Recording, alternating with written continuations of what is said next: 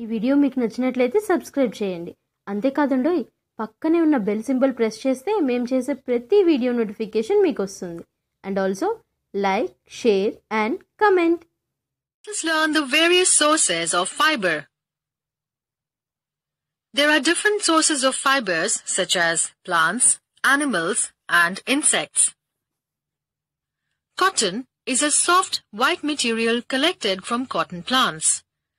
Processed cotton fibers are cleared and spun into yarns, which are then woven into clothes.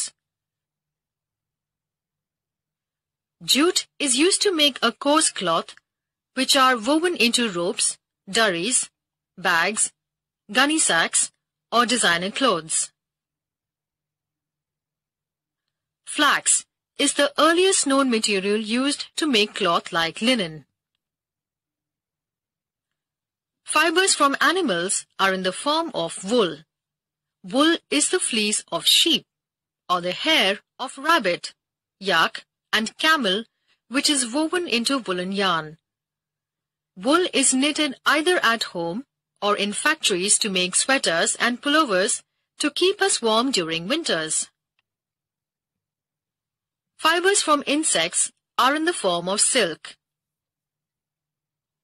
Silk is obtained from the saliva of an insect called silkworm. Silkworm cocoons are put in boiling water to obtain silk thread. The threads are then processed to make silk cloth.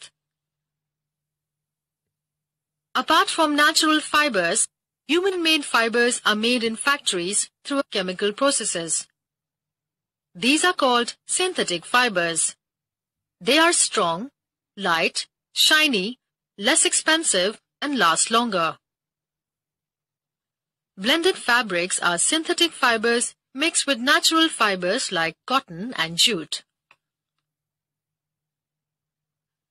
Leather is made from animal skin and can be cut and stitched to make coats, jackets, shoes, and purses.